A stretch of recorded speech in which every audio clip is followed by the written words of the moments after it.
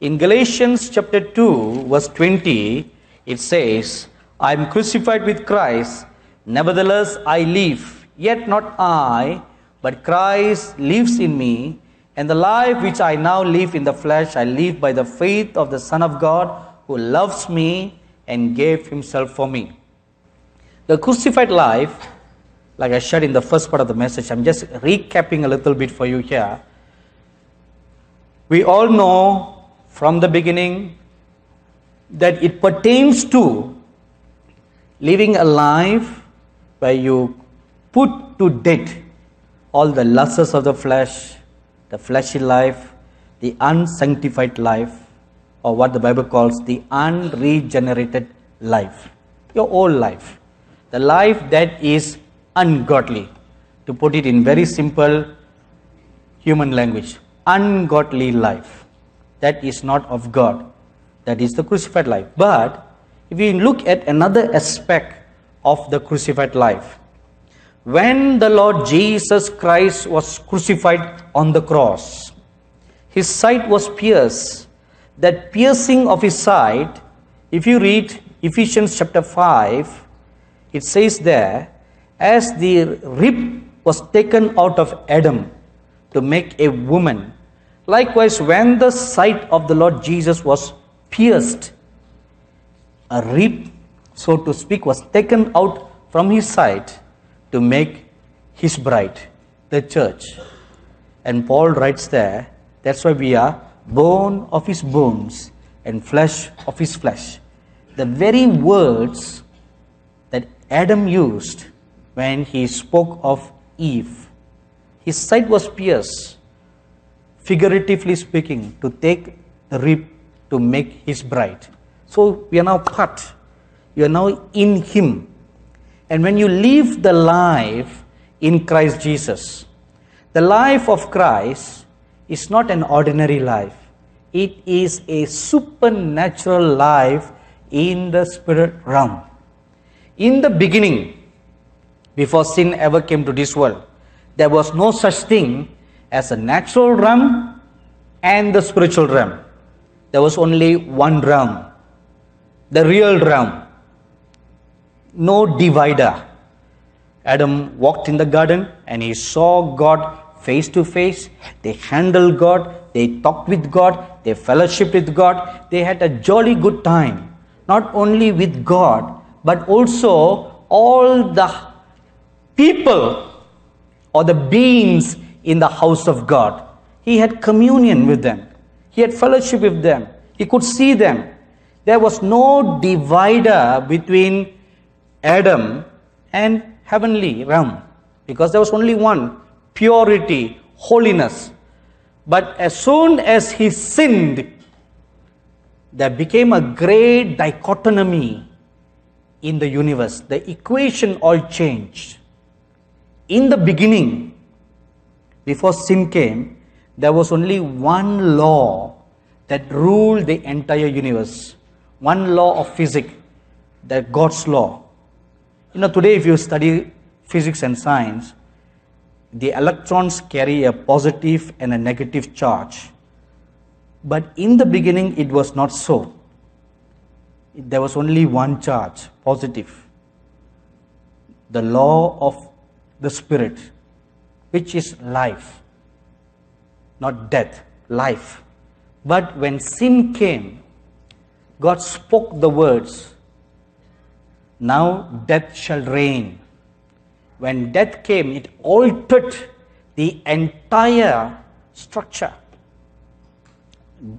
Human DNA changed, soil samples, the law of life in the soil, in nature changed.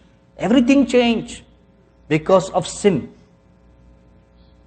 Now, when you get born again in Christ Jesus, and you live a life, not an ordinary life. You know, if you go on living an ordinary Christian life, it will bore you to death.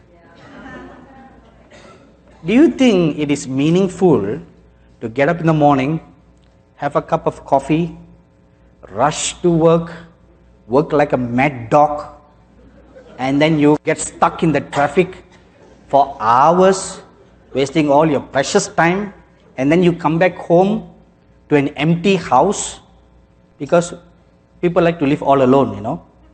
You come to an empty house and on your best friend is a cat or a dog. And what do you become? Like them.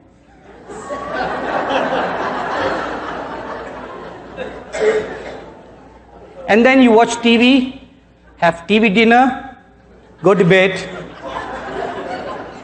Am I right? A dog's life, a cat's life. And then come Sunday, you come to church, pious Christian, sit in the church, stand up when the hymns are sung, and sit down, and then stand up again, put some offering, hear a homily, and then get the benediction, and you go back home. Meaningless, boring, silly life. Yeah, that's true. That. But this is not the life that God has for us. No, come on. The Christ life is an exciting life. It's a wonderful life. It's a glorious life. It's a challenging life. Every day there's always something new. That is, by the way, the slogan of our network. There is always something new. Let me give you one example, you know. One man of God in the US had a blessed privilege of being caught up to heaven. And he saw above the throne of God the seraphim flying around. And they were crying, "Holy, holy, holy, Lord God Almighty." You read that in Isaiah chapter 6 verses 1 to 3. So he saw them flying around and around and around, just saying nothing but holy, holy, holy. And the angel who was accompanying him, he asked that angel, he said, "All they are doing, for how long?" So the angel said, "I don't know. Ever since I was created, I've been seeing them flying around and around and around. And how long have you been created?" "Oh, I lost count." We don't count because there's no time in heaven. For eons of time. So he was wondering, all they do is just go around and around and around. See, even when you go up to heaven, you're thinking earthly. So he asked the angel, "Won't it be boring?" And the angel gave a beautiful answer. He said, each time they go around, they see God, one aspect of His manifestation, they get so excited, they're crying, "Holy, holy, holy." They make another round, they come, they see another aspect, and they get so excited, and they're worshipping, "Holy, holy, holy." Which means, for eons of time, they're seeing different manifestation of God's glory. No end. No beginning, no end. This is the exciting Christ life, you know. You're not walking with mortal man. You're walking in heaven. When you come to church, you're not entering into a building. You're coming before Mount Zion in the company of innumerable angels. The scriptures will become alive. On the outside, it may look like a building, you know, but as soon as you step in, you're stepping into another realm. This is the Christ life. This is the crucified life. You're crucified from this realm to the next realm. And into such a life of intimacy, of knowing Him, God is calling His people, come, come. It's not for a select few, those mystics in the jungles or caves, no. It's for everybody. Does brother never look like someone living in a cave? No, look at him, he's so smartly dressed. Right? I may look like someone who's from the cave. Ordinary common people, If you read the life of Enoch, he was a married family man when he started walking with God. Some people like to say, oh, it's only possible for you who don't have a family, who don't have a regular job. I started walking with God when I was a high school teacher.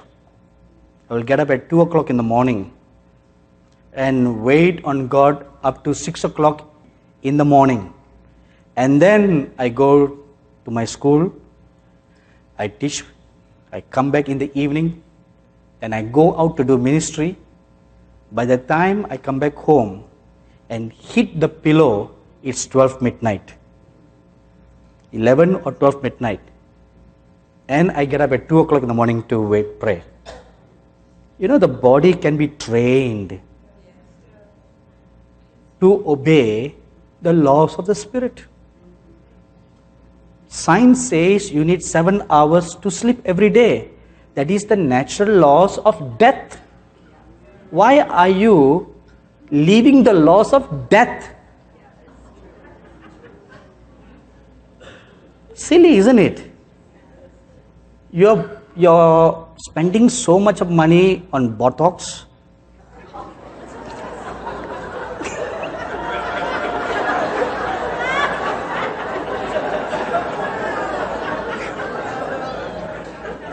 Anti-wrinkle cream, anti-aging cream, all the money you're spending only to die.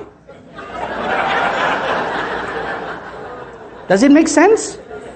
You are doing all that and leaving the law of death. Why? When you can live by the law of the Spirit unto life. This is the crucified life, or rather the resurrected Christ life.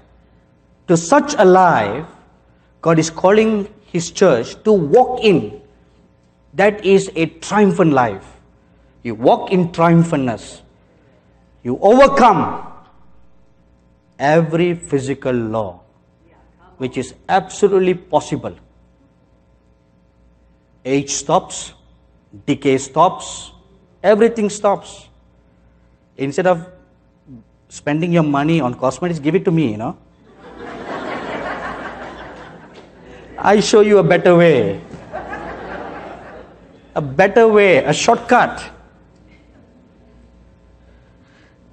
The life in Christ is a supernatural life in the spirit realm. Now, if you read Matthew chapter 24, verse 14, the Lord Jesus said, "And this gospel of this kingdom shall be preached in all the world, then the end come." The gospel of the kingdom. Now, I would like you to understand this phrase. The Lord Jesus did not say, "this gospel." He said, "the gospel of the kingdom." Why add the word kingdom? In Matthew 26, a woman comes and anoints him for his burial. And he tells the disciples, wherever this gospel is preached, remember this woman. Now, in that sense, he just said gospel. But here he says, the gospel of this kingdom. In the end times, the gospel that must be preached is not an ordinary gospel unto salvation, but the proclamation of the coming of God's kingdom. That's the good news. The kingdom of God is coming. And when the kingdom of God comes, what is the life in the kingdom of God? That's what we are sharing. That's why God is moving us to prepare the bride of Christ for the kingdom of God. What is the lifestyle in the kingdom of God? What are the powers of the age to come that are available in the kingdom of God? If you want to live in God's kingdom, a kingdom has a king. And the king rules. Not democracy, it's theocratic kingdom. Democracy was never the will of God. That is man's will. To elect a king, it's man's will. Anyway, a kingdom has a king, and a kingdom has princes, and a kingdom has people.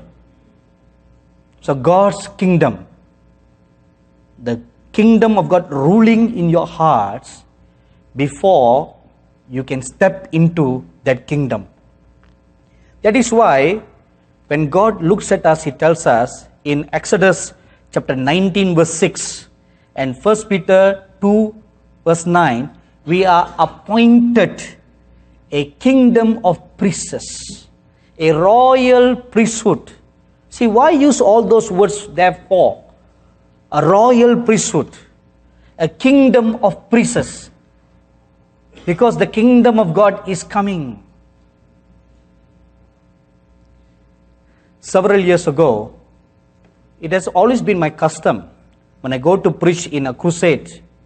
The first day of it's usually 3 days, The first day, I always share my testimony because all the non-Christians need to hear how being a Hindu priest, I accepted the Lord Jesus Christ as my Savior.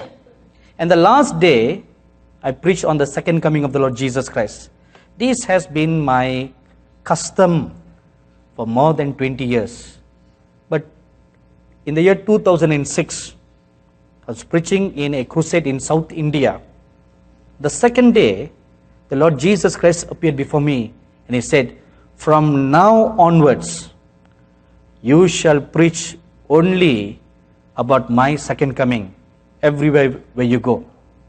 The gospel of the kingdom. The time has now come. You shall only preach this. Don't preach anything else. I have other people to do that. You specifically, and our entire network, 60% of the programs are about the gospel of God's kingdom. Kingdom living. The supernatural living. The mysteries of God. Hidden riches and mysteries that have been hidden for a long time, now been made manifest. That is the life that God is calling us to live. This gospel of the kingdom.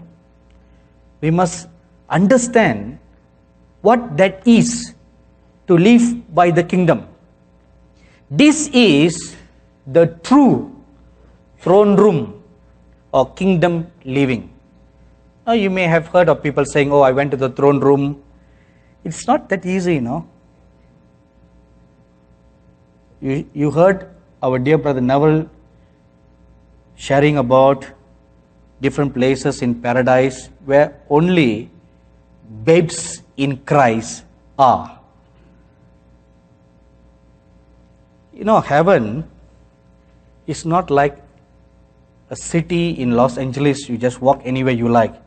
Do you think an ordinary citizen, let me ask you this question like this, can any ordinary citizen walk into the Oval Office and say, hey, President Obama, I just came to say hi to you? Is it possible? No. If it is not possible for an earthly president, you think you can just simply come into the throne and say, hi God? You think it's possible? No. What mostly people claim, I had a throne room experience, is not actually the throne room, I'll tell you one mystery. The physical throne of God exists in a place in heaven. But those who are of lesser spiritual stature, whichever part of heaven they are, they will see the throne of Christ like near them, but that is not the actual throne. It is like a holographic image, but still it will look real.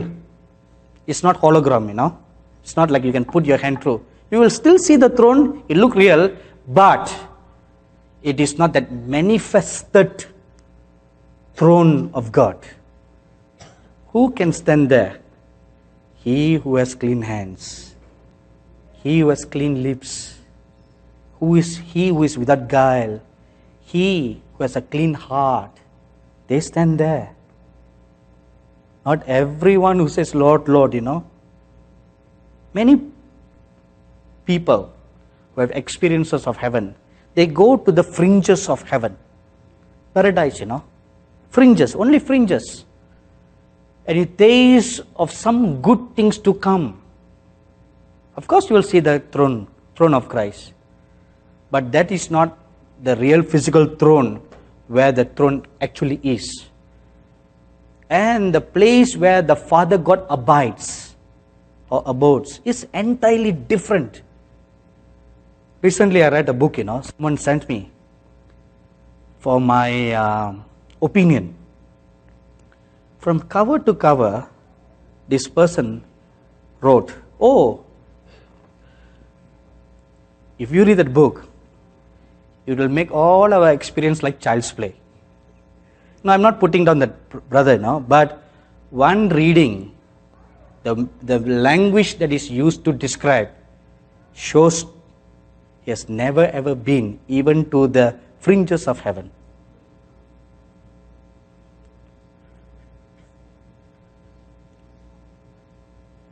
The throne or the place where God the Father abides is not like a drive-through McDonald's, that each time you like, you just drive through, hi God, and you walk away. It's not like that, It's not like that. Even the holiest of the holy saints don't get to see the Father God.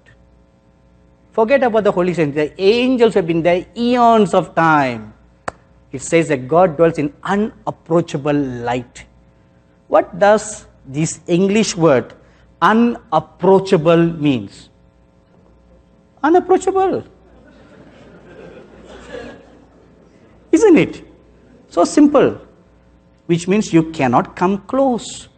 If you cannot come close, how can you say, this morning I was on the laps of the Father God? Figmentary imagination of the mind. But it is absolutely possible when you live that Christ life to live in that realm. It is possible. Nothing is impossible, All that is Christ are now ours. Right? By the blood of the Lamb of God, they are positionally ours. But we now have to crystallize that which we inherited by position and make it ours, your own. It's one thing to have a title deed, and it is another thing to possess it. Right? The positionally in Christ is like having a title deed, but you need to inherit it now. Live there. It is absolutely possible. Throne room living is not just simply having a visit to heaven like a tourist. It is not like that, Turn your Bibles with me now to the book of Hebrews, chapter 10. There you will find something very interesting. In Hebrews chapter 10 verses 19 to 22, it says, having therefore, brethren, boldness to enter into the holiest by the blood of Jesus, by a new and living way, which he hath consecrated for us, through the veil, that is to say, his flesh. See, when the Lord Jesus died on the cross, the temple veil was torn in two. And when his side was pierced, the body of Christ. Now this is another mystery now that we are trying to understand. The temple veil was separating the most holy presence of God from the public. And the Lord Jesus, through this scripture now we read, his body is that veil. Which means, if you tear apart that body, you see inside there all the glories of God. Isn't that what it means? Hebrews chapter 1, verses 1 to 3 says, he is the express image of the invisible God. What does that mean? Express image. Invisible God you cannot see. And God is light. Unapproachable light. Cannot be seen. But that light is covered now with a flesh. So, if you tear that flesh, what do you see? That unapproachable light. Heaven is not far away, no? It is in Christ Jesus.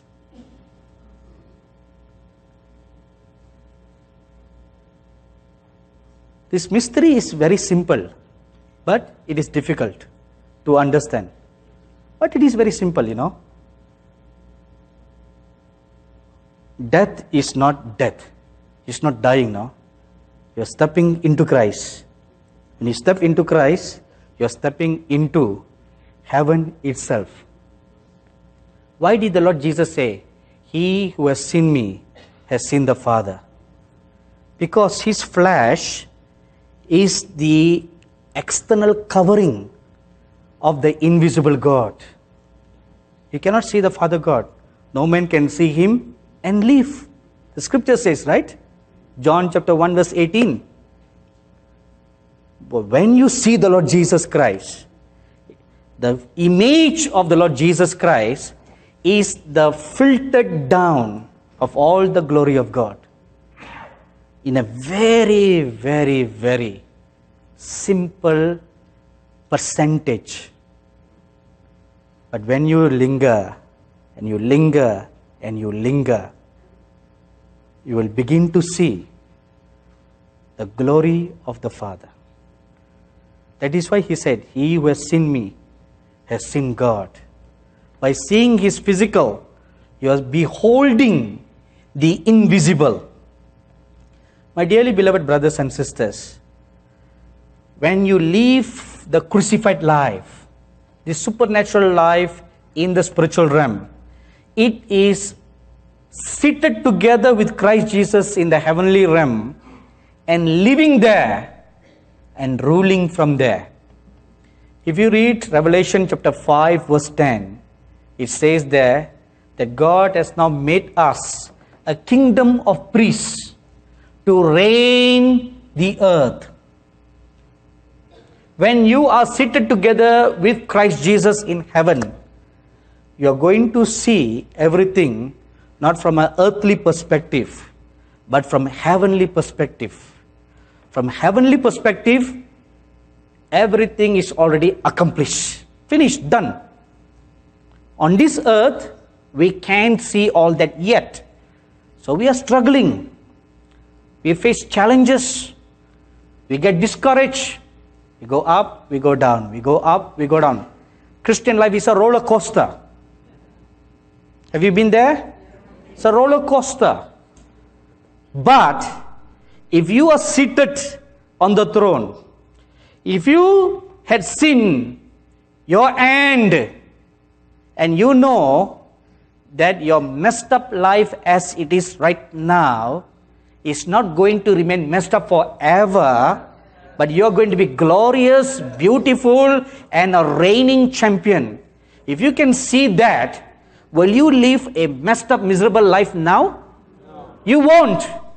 Because you know what is your end. And when you know your end, you will live like a king. Isn't it? In order to know your end, you must live in Christ. You must be seated there. Once you're seated there, then you are reigning with Christ Jesus. This is the real throne room living. When you live and you know that all the enemies of God are put under His feet. Why do you think the Lord Jesus Christ is so calm in the midst of all the difficulties that we face, with all the mess that is going on around us? Why is He so calm? As if He can do anything. Have you been there? Simply because He knows what's the end. He knows it's not going to be like that. Let me give you one small little example that comes to my mind right now. In the year 1998, the Lord called me to go and blanket the nation of Tibet with prayer. So He gave me a plan to go 7 or 10 trips to make into Tibet, crisscrossing the nation, all over the entire nation, just to blanket with prayer. Nothing else. No evangelization, no giving out tracts, just praying. So on one particular trip,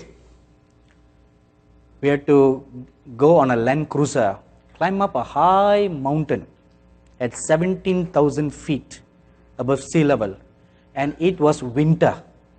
The whole nation was covered with snow. So gorgeously beautiful, you know. So we hired a Land Cruiser from the capital city called Lhasa. It's a 13-day journey. So before we began our journey, I told the driver, you know, this is winter now and your tires all look bald. Do you have safety gear? I said, don't worry, sir. And he showed me the chains that you put around the tire to have traction on the snow. We started driving, you know, and then we hit real icy snow and we skidded several times. So I told him, why don't you just stop the vehicle and put those chains? He said, don't worry, sir. Everything is under control. Okay. And not only we pray for the nation, we also prayed for our own lives. And several times, we almost encountered bad accidents because of those bald tires and those slippery roads, you know. And in all the dangers that we face, He never would put those chains around the tire. Why He wouldn't do it, I don't know. It's not going to cost Him any extra money, you know, right? Anyway, now we are climbing up this high mountain. And the whole mountain is covered with thick snow. So before we started the journey, I told him, look, you better listen to me. I'm paying you. I'm ordering you right now to put the chains on the wheels. He looked at me and he said, don't worry, sir. I said, the issue is not whether I'm worried or not worried. The issue is you better obey what I say. Again, he looked at me, don't worry, sir. If it is necessary, I will do it. Okay, what else you're going to say, you know? The Tibetans look very calm, you know. But if they enter into a temper, you don't want to be near them. Anyway, so we started climbing up the mountain, and the mountain was very steep. Steep, you know. We're climbing up the mountain by the grace of God. We made it to the top without any problem. Now, we are going to come down. So I told this guy, now you better listen to me. Going down is going to be more dangerous than going up. So you better put those chains now. I even helped him. I went into the luggage area. I took out those chains and said, now put it. If you won't do it, I will do it. He looked at me and said, don't worry, sir. Don't worry. I know my roads. I know my nation. I can take care. I said, okay. Now we are at 17,000 feet above sea level. At that height, you can see the whole world. So beautiful, you know. All the high mountains, all beautifully decorated like Christmas trees. So, of course, my pleasure of enjoying the scenery had mixed feelings. Now the fears were occupying my heart. What's going to happen when I'm going to go down, you know? Anyway, we started the journey. And way and behold, just I had warned him for 10 days, my prophecy came to pass. It's a long slope down, and as he was about to make a bend, another truck came from the opposite direction, and they don't honk, you know. And because they were about to crash, he turned the wheel around, and it began to skid on those ice, and it skidded. Now remember, we are up at 17,000 feet, and the entire truck shifted right to the edge of the mountain, and two of the tires were hanging on the edge. Just like that, you know. And instantly, the driver shouted, he had the nerve.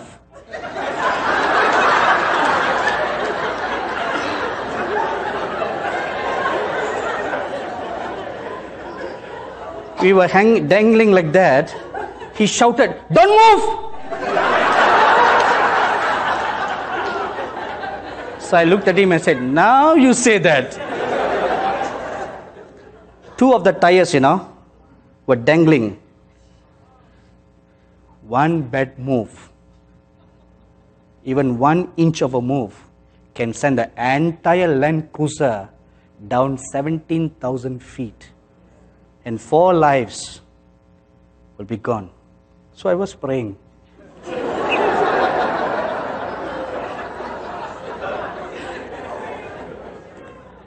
I dare not even breathe. You know? So praying, Lord, please forgive this foolish driver who was so stubborn and obstinate. Please forgive him, Lord. Be merciful. I know you will protect me. I know you will protect my associate. Because of me, please also protect them. So then he said, now please move inch by inch. So we moved inch by inch. And I was the first person to come out of that Land Cruiser. Now, here comes the best part of the story. As soon as I came out of that cruiser, I saw the Lord Jesus Christ standing right beside the road. I looked at him and said, you have been standing here all this while? So why didn't you prevent that? He just smiled, and he seemed to confirm what the driver has been saying all this while. He said, why are you worried? I have been upholding you, haven't I? I'm standing here right here beside you. What is that for you to worry? It didn't drop down. I'm holding it with my hands. You know, in all my travels, in all my supernatural encounters like this, it has solidified my faith to believe that God does miracles not to prevent it, you know, but in the midst of a danger, He supernaturally sustains. The Land Cruiser did not, it could have, but He was holding it until we all came out safely out, except the driver. I told him, you stand, you sit there. You sit there. and we will push the truck safely with you inside it. See, the presence of the Lord is there, in the midst of the danger, is there, guiding us, sustaining us. My dear brothers and sisters, the Lord Jesus told me, I'm there to protect. See, he saw the end from the beginning, and he knows that the truck is not going to fall over because he's going to protect. But because I could not see that, I was fretting. If I had seen it before, I would be singing in the sweet by and by. Even if it's going to tip over, I know for sure it will never fall because I have seen it before. When you sit in the heavenly places, you can see the end from the beginning. That is throne room living. That is real kingdom theology. Not all the other kinds of teachings you have heard before. The real kingdom living is to be seated with the Lord Jesus Christ. Living there, seeing the books of life, seeing the scrolls of your destiny, seeing the book of your own life, knowing that which is written of you, and then accomplishing it. As it is written in heaven, so shall it be on this earth. May your will be done on this earth as it is in heaven. What is God's will for you in heaven? You can only know that when you live there. When you live there, you have access to see your book. You can read your book and you will know this is that which I am to do. See, the Lord Jesus said, Lo, I come to do your will. It is written of me in your book. Everything, every action the Lord Jesus did, even when he was hanging on the cross, every word that he spoke is like he was reading off a script. If you read Psalms 22, whatever is written there was what he spoke on the cross. See, he knew what is written of him and he knew what to speak on the cross. This is what I should say. Nothing more, nothing less. In Isaiah 53, it is written, like a lamb that is brought into a slaughter, that is quiet. So he knew that, so he acted it out, so I must not open my mouth and grumble. He was quiet, never opened his mouth. When he stood before Pilate, Herod, and the Sanhedrin council, he never opened his mouth because he was acting out the prophecy that is written in Isaiah 53. Because he saw, he knew, he lived there. He knew he's not going to be in the grave forever. Just 3 days, that's all. He knew that. So he spoke, destroy this temple, and in 3 days I will raise it up again.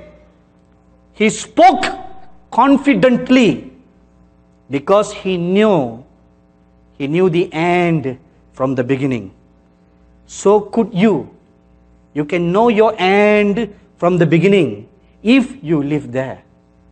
To such a life, God is calling you, come, live there, so that you can know the end from the beginning. Living there and on this earth at the same time. How is it possible? In 1983, I was at a prayer meeting and the glory of God fell. There was a college professor in the group and the power of God fell upon him. He fell into a trance, was taken up to heaven.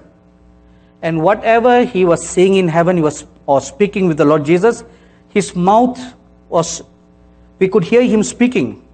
So the leader of the ministry had me and another prophet friend of mine who is one of the speakers at the Jerusalem conference.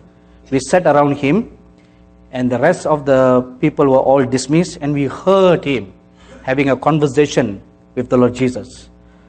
After about 1 hour, Now, please listen very carefully. I want you to remember some details. I and my friend were 100% awake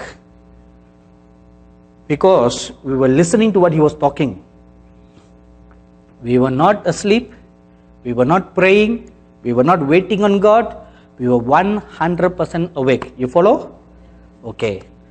Now this professor, when he came out of the vision, he was like a drunk man, dazed for a few more minutes, and then he looked at me, and he looked at my friend, and he repeatedly stared at us for 5 to 10 minutes. And we were wondering why he's staring at us.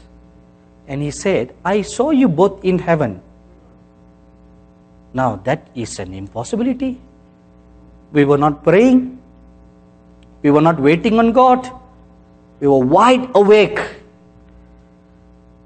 How is that possible if we were wide awake? And he claimed that he saw us in heaven. How can we be in heaven and on earth at the same time? This was in 1983.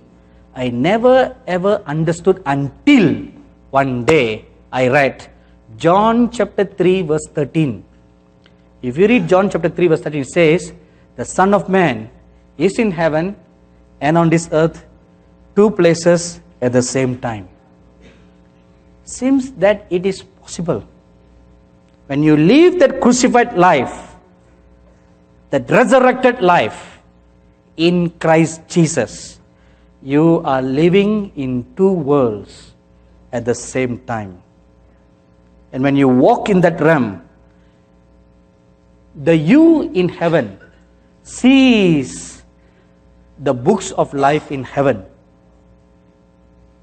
and then communicates to you, imparts to you that which is of you, the will of God in heaven. And you will know this is that which is written, have the mind of Christ. Have the mind of Christ. This is that which is said. When you live there, you are there in the kingdom of God. You are there sitting and reigning in the kingdom of God, knowing the mind of God. You have the mind of Christ in you because you are there seated. When you are there, what you know there is what you know here. You have the mind of Christ. To such a glorious, supernatural, exciting life, God is calling you. After today, put a full stop to this dog's life or cat's life. Put a full stop. You should no more go back to the good for nothing, meaningless life that you are living. Do you still want to go back? No, you should not go back to that useless life, boring life.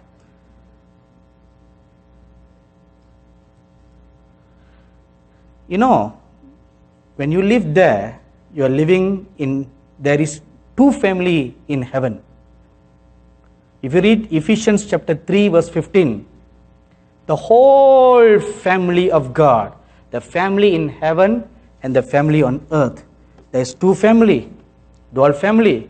What is the dual family? Turn with me to Hebrews chapter 12, verses 22 to 24. There it says, and you are come unto Mount Zion, unto the city of the living God, the heavenly Jerusalem, to an innumerable company of angels, to the general assembly, and the church of the firstborn. See, they all are different. They're not the same. The general assembly is different. The church of the firstborn is different. And before God, the judge of all, and to the spirits of just men made perfect, and to Jesus, different places. The different places of abode is all written very beautifully here in this scripture. The different realms of existence. The realm where Mount Zion is, the realm where the general assembly is, the realm where the church of the firstborn is, the realm where the different grades of saints in heaven are, the realm where the martyrs are, the realm where God the Father abodes, and the realm where the Lord Jesus is. In my Father's house are many mansions, many realms of existence. See, so beautifully, very clearly written here.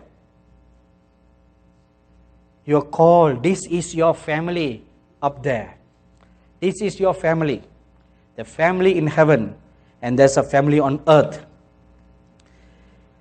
When you live that resurrected life, when you live that life, you are hearing, you are seeing, you are hearing there, seeing what is there, and producing the works on this earth. Let me give you one very good, simple example. If you read 2 Kings chapter 1, verses 9 to 12, you see the prophet Elijah seated on a hill.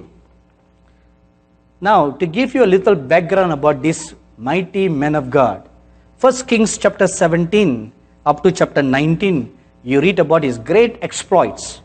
Then, a woman, the Queen Jezebel, threatens to kill him, and he runs for his dear life.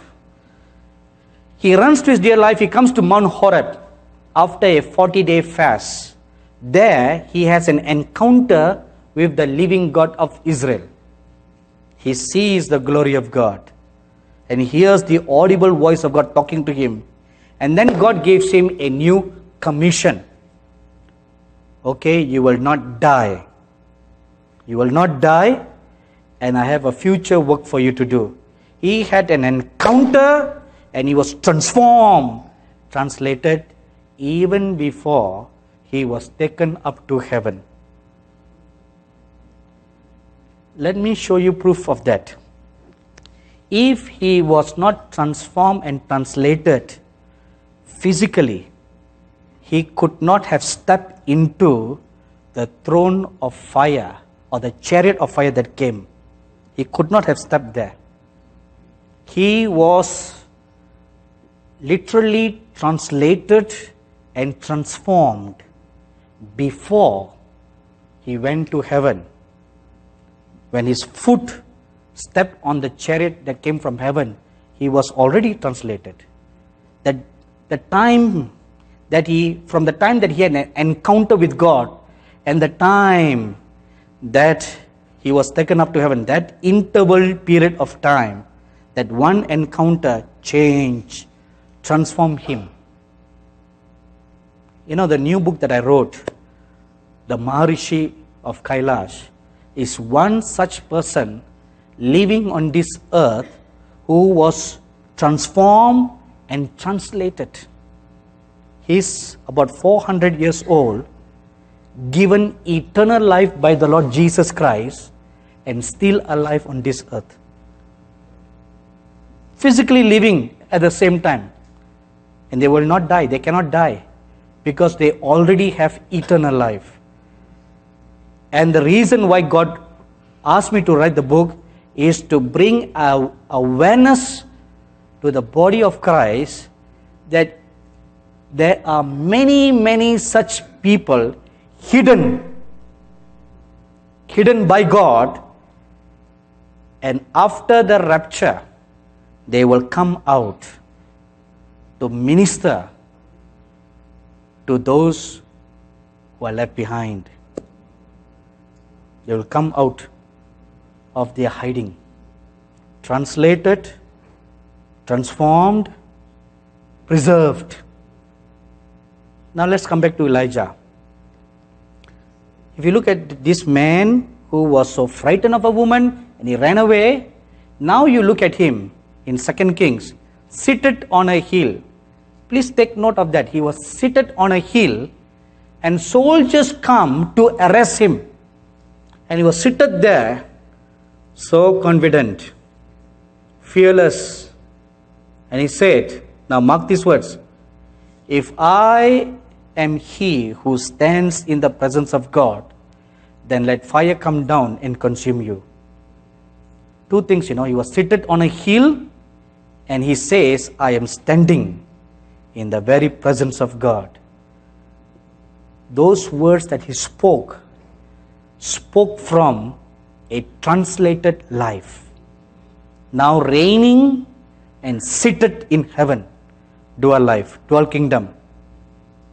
He is on earth and in heaven at the same time. So much of confidence, fearless. 3 occasions, soldiers came to arrest him. He never moved an inch. Just seated very calmly, fearless, boldly, he said, if I am a prophet of the Most High God and standing in the presence of God, let fire now consume you. He just spoke those words. That's all. Signs and wonders took place. He was literally translated and transformed before he stepped onto the chariot. So, this is what happened to Enoch. The translation and the transformation took place while he was still on this earth, and then he transformed into life and was no more here. Transformed into light. And the legendary saint in India called Sadhu Sundar Singh, he never died. On his last visit to Tibet, was standing up on a mountain and looking into the valley. 2 angels of God met him and they said, your work is finished. The Father is calling you home now. And they tapped on his shoulder. I saw this in a vision, They tapped on his shoulder and his old mortal body fell off from him like you will take a cloth and drop it down. Just like that. It was so amazing, The old body, the mortal body, fell down to the ground like a cloth falling down. And he stood there, transformed, translated. Transformed, translated. When you live a life, the resurrected life, the light within you will begin to shine out. The intensity will begin to grow little by little by little. Now if you read Acts chapter 3 verse 4, when Peter stood at the temple gate and the beggar, he told him, look at me, look at me. Now why would Peter say like that, look at me? What has he that the man, the layman, was begging for a few pennies? Look. What was he saying? Look at me. When he said, look at me, he was telling him, the kingdom of God is within me now. Look at that kingdom. Look at that kingdom. In that kingdom, you are transformed. You are no more lame. You are whole. Look into me. Look. In Luke 17:21, the scripture says, the kingdom of God is within you. It's within you. This is a mystery. 2 Corinthians 6:16, it says, when you live a life of incorruption in your physical body, when your body is dedicated to God, that you don't allow corruption to come into your body. Like Daniel chapter 1, Daniel says, I purpose in my heart that I will not defile my body. You must pay attention to those words. Why would Daniel speak like that? I will not defile my body. Your body is the temple of the living God. So this is the temple. Within it resides the glory of God. You don't want to defile that glory. You don't want to bring things into your body. That is why, all the flesh, don't think because the flesh will corrupt, you don't have to worry what you do to the flesh. Be careful. What you do, you're touching the temple of God. Don't bring corruption. Don't defile your body. And 2 Corinthians 6:16 says, don't have an adulterous relationship with the world, because what is in the world, it will corrupt you, contaminate you. And when it contaminates you, what you see, what you hear, what you speak, it contaminates you. When it is contaminated, then the holy presence of God departs. Just like how it departed many times from the temple of God in Jerusalem. It departed. Ezekiel saw the glory of God departing from the temple. And you read in the scriptures concerning Samson, the Holy Spirit left him. Concerning Saul, the Holy Spirit left him. It is possible. The glory of God can depart from you when you defile the temple of the living God. And when you don't defile, you live a life of sanctification. You dedicate your body. No defilement on your flesh. You protect your virginity, your chastity. Keep yourself wholly clean until the day of your marriage. No defilement comes. Then 2 Corinthians 6:16 says, God will walk in you and live in you. That's what the scripture says. A sanctified life. No defilement. And when you close your eyes, you look at the kingdom of God within you. It's right there. Right there within you. Don't have to take a flight all the way up there. It's there here. And you enter in there. Just like that. He walks in you. He talks with you to commune with you. There. That is the resurrected life in the Spirit. That is the resurrected life. My dear brothers and sisters, the resurrected life, this is what the Apostle Paul says, the life which I now live. What life he lives now? The resurrected Christ life that he lives is supernatural. Now the kingdom of God is light. If you read 1 Timothy chapter 6 verse 15 and 16, it says that God dwells in unapproachable light. He dwells in unapproachable light. I live in a house. How do you understand this? I live in this country, in the place. When the scripture says God lives in unapproachable light, the entire region where God dwells is unapproachable light. And if you read Revelation chapter 22 verse 5, 21 verse 23, it talks that God's light lights up heaven. And James chapter 1 verse 17 says, He is the Father of lights. My dearly beloved brothers and sisters, what am I bringing across to you now is this.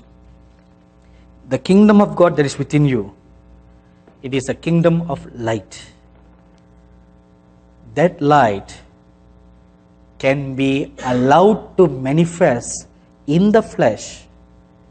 When you allow that light to manifest in that flesh, it will renew, it will transform, it will translate and change.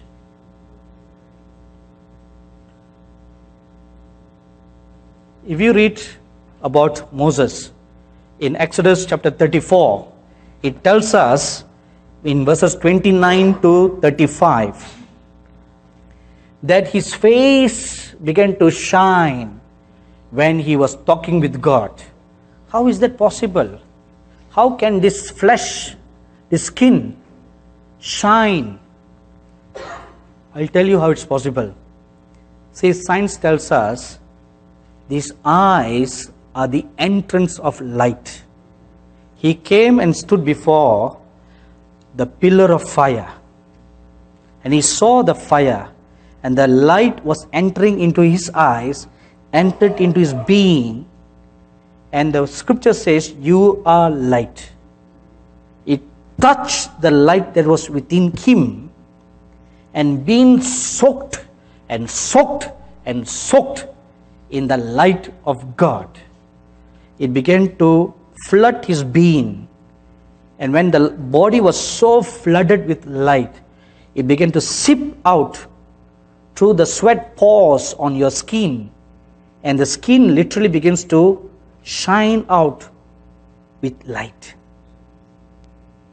Every one of you can come to that place where you are transformed as light. You know, when you allow the light of God,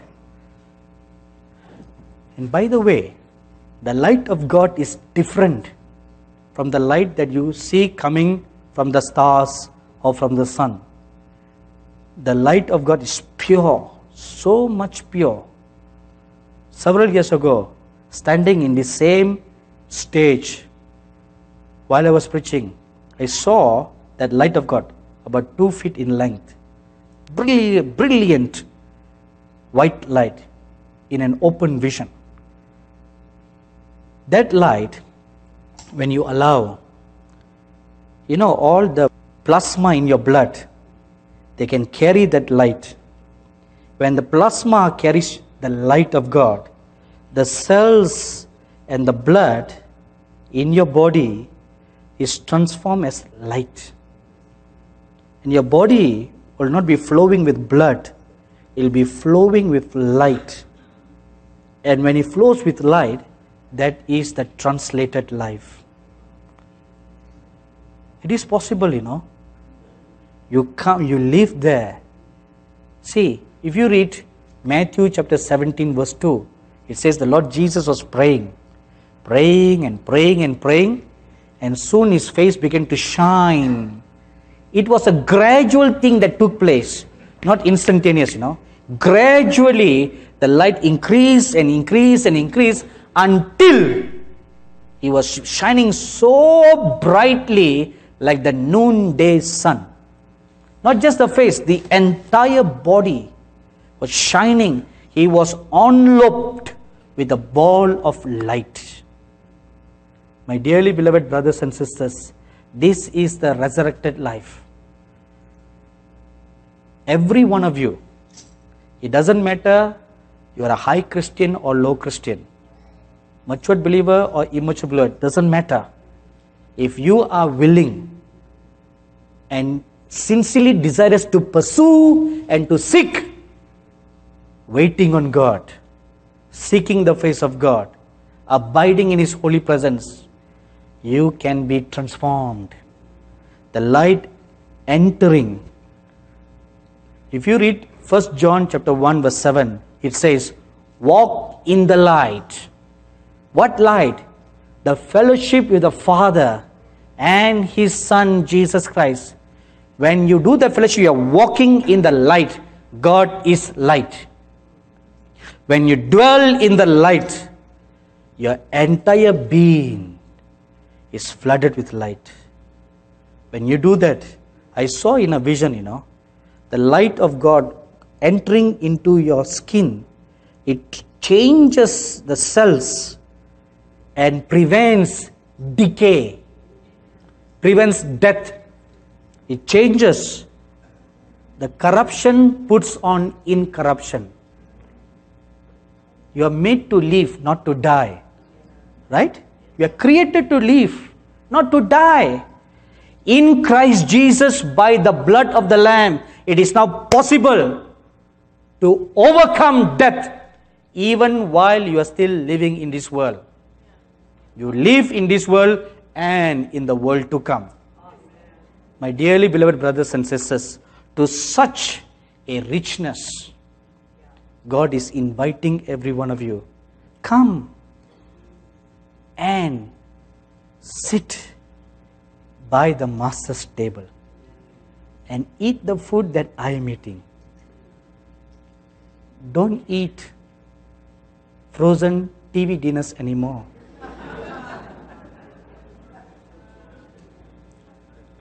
Let's stand up for a word of prayer.